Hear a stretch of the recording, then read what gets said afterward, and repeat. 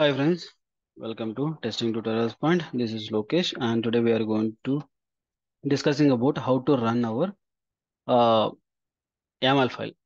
Right, in the previous section we discussed about how to configure that in a CI/CD process, right?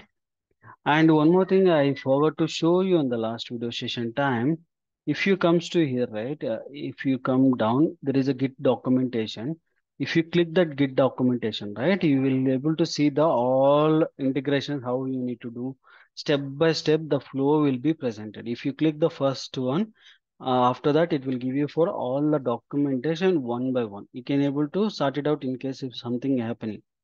Okay, I'll show you there are two different. One way if it is not working, second way how to create that also I'll show you. Okay, now we committed this one and I'm going to open for my documentation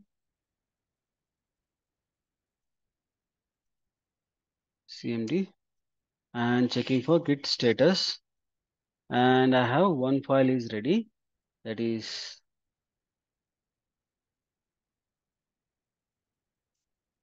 this BS file, and also git file it is there. Okay, git add, and I just added one, and also another file, this is the GitHub one, git add. Okay, both the files added, and git commit space -m. I'm going to add for YAML, YAML to CI. Okay, just added, and git push, and I'm going to do it for origin master. Okay, you can see here there are some actions I already done. Okay, don't worry, there is a one thing it is done previous. I just testing purpose I just done that, and I'm closing now. Okay, now this is the page, it will be there in the actions location. Okay, now I'm going to commit. Now I commit the code. Now comes to here, refresh the page.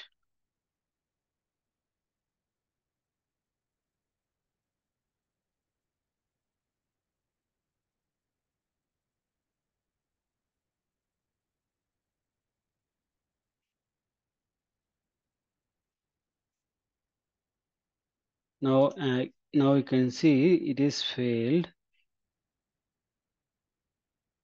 Even the build is not triggered properly, starting only it is failed.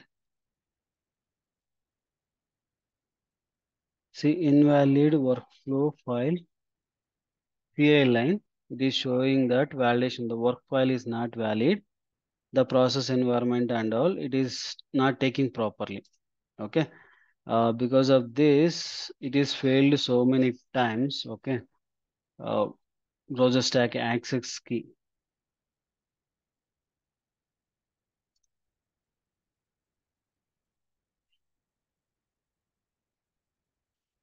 this particular one, every time it is failing. I tried so many possibilities, but even I removed this and I tried, but it is not able to work out for properly.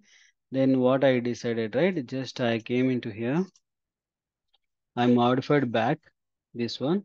Okay, then I came to here, I removed this particular environment variables, because now it is not working as expected, that environment variable. I will try to do another thing.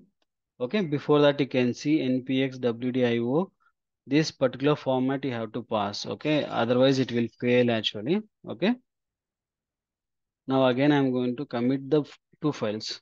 Okay, if I check the status, you can see there are two modifications happen. Just copy here, git add,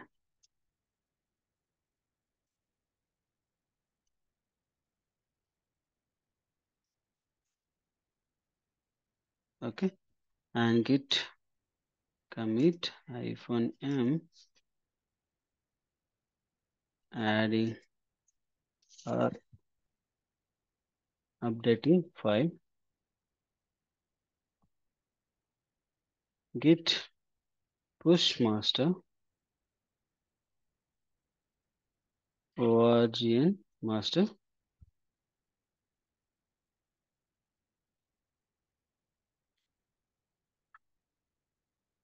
Now I came outside, then you can see it is triggering now. It will wait.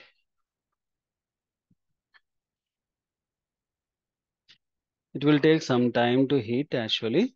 Even we can able to see into our browser stack also that particular trigger. You check this one, it is still on building. 1 minute 16 seconds. Now if you go and see here, if you refresh also,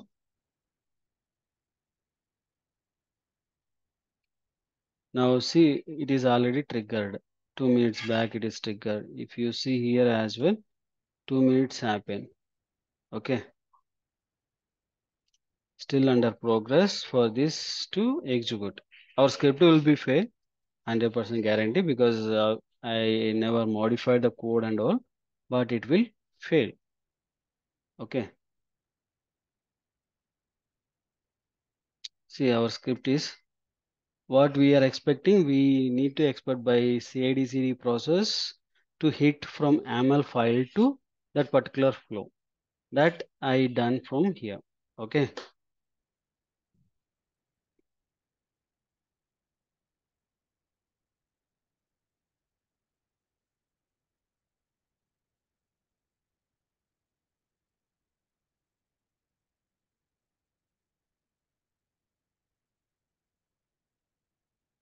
It will complete execution and all. Once it is complete everything, now everything is failed.